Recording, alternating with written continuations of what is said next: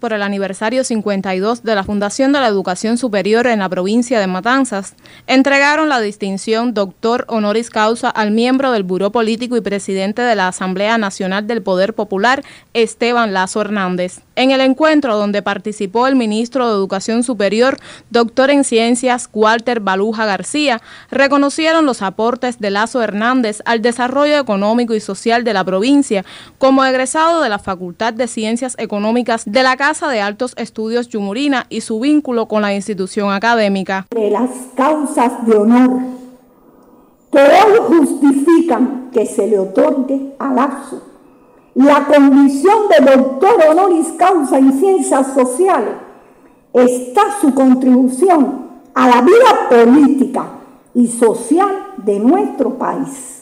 En su discurso, el presidente de la Asamblea Nacional del Poder Popular expresó el agradecimiento a la Revolución Cubana y al pueblo matancero por el acompañamiento en su trayectoria como dirigente político y gubernamental. Uno se da cuenta que ha dedicado toda su vida a trabajar y a defender una idea justa a favor del pueblo, a favor de los humildes, pero sin que nunca le haya pasado por la mente a uno esperar ningún reconocimiento, ningún premio, ninguna recompensa.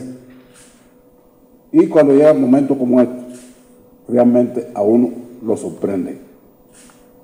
Y pasa uno una vista así y recorre 63 años.